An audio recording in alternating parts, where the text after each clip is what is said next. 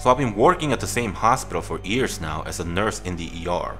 I've seen a lot of things, all kinds of horrific shit, blood and gore, and just about every household item you can think of inserted into some guy's rectum. I've seen limbs ripped off, I've seen intestines coming out. Almost 10 years working in an ER, and you're going to see a lot. You're going to be hard to shake. But last night something happened. Some girls came in, and I've never been scared like this. I've never had that feeling of, I have no fucking idea what's going on with this patient the way I have with these 3 girls. It was a sad, fucked up story to begin with. One of those men who gets off kidnapping girls and keeping them prisoner in his basement or his garden shed. Real sicko. But those poor girls were found and rescued and brought right to us. Now, my hospital isn't that big. There's about 5 of us who've been trained to take a rape kit, and there were 2 of us on duty that last night. Me and this new nurse named Laura. She's maybe been with us 6 months. We were both paged to a set of examination rooms that were made up special for such horrific occasion, put aside so they're a little more private. They're subtly different, the assault victim rooms, a little less sterile, a little more comfortable, with a few chairs for the cops to sit in while they interview the victim. I expected reporters and wackos to be everywhere, but by the time the girls were brought into the exam rooms, it was all just whispers and gossip. Those poor girls, pulled out of some pervert's garage. Those poor girls, they can't even talk. Who knows if they're even from here? Maybe they are international sex slaves, one of the nurses suggested to me as I passed by her on my way to do my first exam. After examining them each, one by one, I have made the following observations. None of them seem capable of speech or making any noise. They can communicate with simple gestures, but I don't even know if any of them are literate. They all have the same eyes. I don't mean the same eye color. I mean that looking at them in the eyes, you get the feeling that you're looking at the same person you just saw in the last room. They're blue with flecks of gray, and I swear all of them have the same exact patterns of fleck. They all have an identical bump on their back, between their shoulder blades, that, in my professional medical opinion, it's weird as fuck. It could be some kind of congenital condition or birth defect, or a repetitive strain injury. For example, if they've been forced to balance something on their shoulders or to hold a certain position for a long period of time. They are all losing their hair at an alarming rate. Merely laying back to allow me to do a pelvic exam made each of them lose a handful of hair on the bed. Could be from malnutrition, vitamin D deficiencies, or other, or so I thought until their blood work came back. They are in perfect health, have not been drugged, are not dehydrated or malnourished. Even though they have the paleness and pallor of women who've been kept hidden for years, none of them had the corresponding vitamin deficiencies or health problems. It seems impossible to me that any of these women were held hostage for any length of time. They're probably healthier than I am, and I've had access to healthcare and the ability to go outside a dank little garage. This is where it gets weird. They have no visible genitalia. That's right, that's what I said. Each time I went to perform a pelvic exam, I saw the same thing.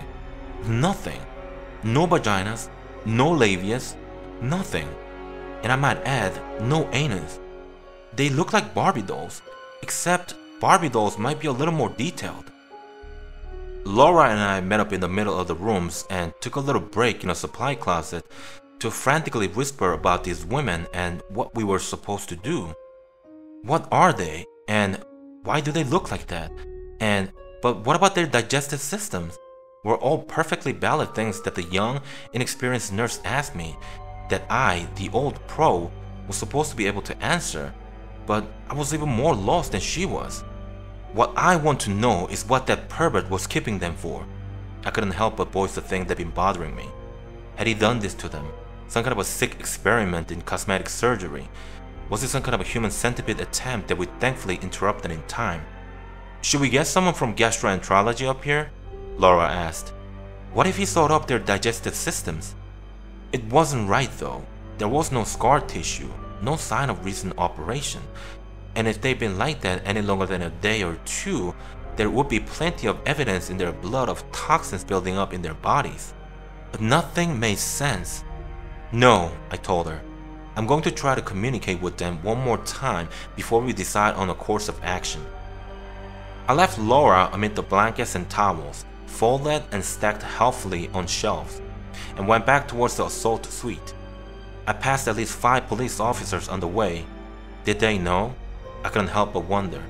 Did they know that these women weren't normal victims? I knocked quietly before letting myself into one of the rooms, and I heard someone stop talking just as I entered. The girl was still sitting on the bed, black hair, longer than I remembered it being, with vaguely Asian features. Her eyes were bluer than I remembered. My name's Claire, I told her. I'm the nurse who examined you. Do you understand English? I asked, and the only response was a solemn nod of her head. Can you speak? I asked. She neither shook her head or nodded. She just stared at me with those blue eyes swirling with flecks of gray. Where are you from? I asked her again, but only got the same response. How old are you? Again, nothing. You have some physical abnormalities. Have you ever seen a doctor before? I asked her. No response, but the way she looked at me seemed to change somehow. I sensed a little flicker of hostility, anger maybe, or resentment. It was not a professional question to ask, but my mouth formed the words before I could stop myself.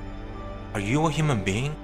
The girl's mouth dropped open, almost too far open, and no sound came from her, but from all around us there was screaming erupting from all sides. There was a commotion in the hall as the police officers ran to the other victims, the ones screaming now for no other reason other than the question I asked the only one of them that was still silent. The next 20 minutes or so after that was a blur, but I know that I got up and I left the hospital immediately. I don't even think that I clocked out. I didn't even grab my bag. I didn't give a shit about my post-shift cigarette. I'm probably fired right now, but I can't go back. They're still not on the news. I don't know if they ever will be. I don't know if the cops know what they're dealing with, but I'm sure not going to be the one who tells them. I can't stop thinking about it though. What are they? And what if they weren't the victims? Hello everyone, my name is Mr. Creepy Master. This is my first creepypasta video, and I'll be uploading new videos every Tuesdays, Thursdays, and Saturdays. If you've enjoyed this story, please consider clicking on the like button and subscribe for timely updates. Thank you for watching, stay safe.